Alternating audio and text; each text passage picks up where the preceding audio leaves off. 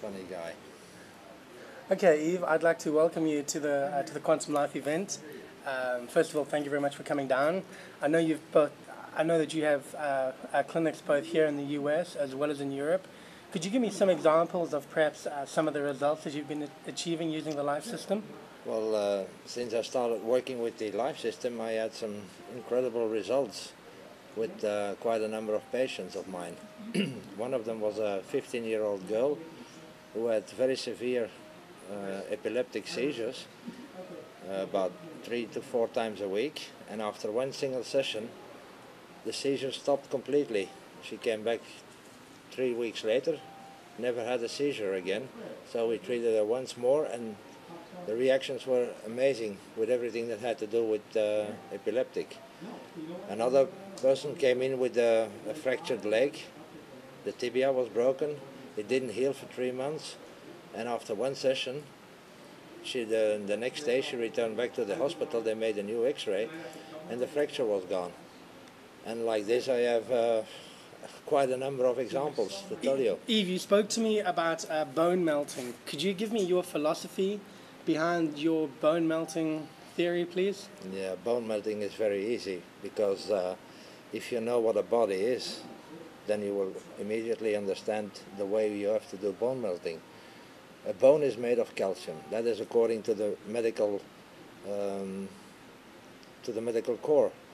So if a bone is made of calcium, you go and look it up on the elements table, and you will see that a calcium atom is a core with some energetic charges turning around it. And because of the setup, they call it calcium. Because it is this way, it's calcium. So my bone is made of a dynamic energy. It's not made of matter. It's only that a huge amount of dynamic energies can come together and create something that looks like a bone to us. But it's an illusion, because a bone is not a static piece of material. So what you do is, with the help of some energy antennas, you speed up the vibrational level right at the area of the fracture. It's the same as you can do with water. If you slow down, it becomes ice. If you speed it up, it becomes water, and if you speed it up more, it becomes vapor, and you won't even see it in the air, but it's still there, the water. So what you do is you make the vibrational level so that at the line of the fracture, the bone becomes fluid. And then with an energetic tool, it's like a piece of paper that you can join 2 drops of water, and immediately they run into each other. That's why I call it bone melting. And now you've had many write-ups in the newspaper, both here as well as in Europe, with some major top athletes. Do you want to share some of that? Yeah, I treated a top athlete in Holland. It's a kind of ball game where 3 players are on each side of the playground, and he had a quadruple fracture of his big toe. He was supposed to be in a cast for another 3 weeks. He came to my center for Monday, Tuesday, Wednesday, because I always request 3 sessions in a row to solidify the whole process. And the 3rd day he went back. Luckily it was midsummer and we had a heat wave, so he complained about the cast being too tight and hurting him, because I know that orthopedic surgeons, they refuse to remove a cast if there is no reason for it. So his complaint was that because of the heat, the cast was hurting him. So they removed the cast, and before they put a new one, he said, "Well, look how I can move my big toe. I don't feel anything." But we knew it because we tested it in our center, and he had free movement of the toe without any pain residing in it any longer. And another case is a very well-known top athlete, a Dutch top athlete. He had a severe accident. He's a gymnast, Jeffrey Wammes. He had an accident in France on one of the major international tournaments, and he broke both his ankles. And they said it was the end of his career.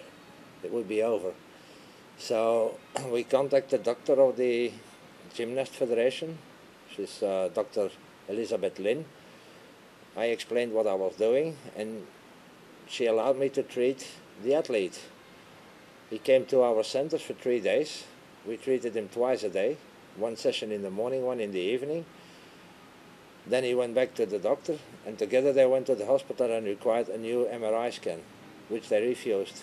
But she insisted, being a doctor, she insisted really vigorously, so they made a new MRI scan, and the next day the guy was back on training. 6 weeks before they were supposed to remove the cast. Wow. Now having a look at your appointment book, I see that things are getting a bit interesting. Do you want to share with me your experience since you've had the life system with your appointment book? As you know, I bought my first life system somewhere around March 10. That was with the World Championship in Salt Lake City. That's where I got my first. Hi guys. Thank you. That's where I got my first system. And within a week, we had the first month fully booked. Within the second week, we had 2 months booked, and it kept on exploding this way. So I am now here in Phoenix to come and get my second unit, because we are already fully booked with 2 systems until mid of June. So for the next 3 weeks, we are fully booked with 80 treatments a week. Yves, thank you very much for your time, and thank you. You're welcome.